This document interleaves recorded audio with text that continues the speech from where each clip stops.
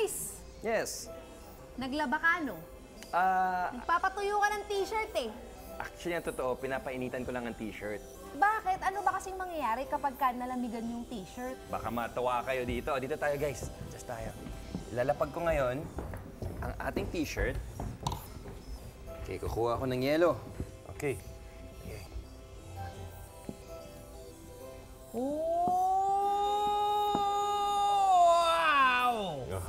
Wow! Bakit ganun? Paano mo ginawa yun? Ano yung magic?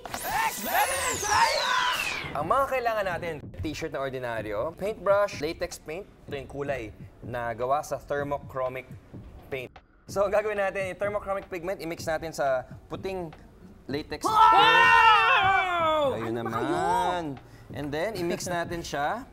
Mix natin siya ng ganyan. Pwede yan. Okay, sino ang gusto mag-design ng ating t-shirt? Siyempre, si Vaness. Ikaw ang aning bisita. Ano? Thank you. Nawawala na yung kulay niyo. Kaya patiyo pa lang natin. Yan! Okay, sige ngayon, pag tinigil ni Vaness ang pag-blow dry, Patay mo! pansinin niyo yung kulay. pinatay ko na. Pansinin niyo yung kulay. Ayaw, bumabalik! Ayan, oh. Ayan, oh.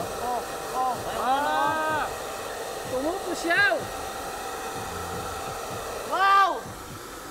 Diba? Naging pink ulit siya kasi malamig na ngayon. Wow! IBilib! Thermochromism. Yan ang property ng substances na magpalit ng kulay depende sa temperature sa paligid nito. Dahil reversible o nagbabago ang molecular structure nito.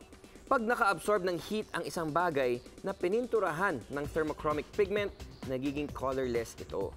At pag malamig naman, lumalabas ang kulay. Parang magic. I believe.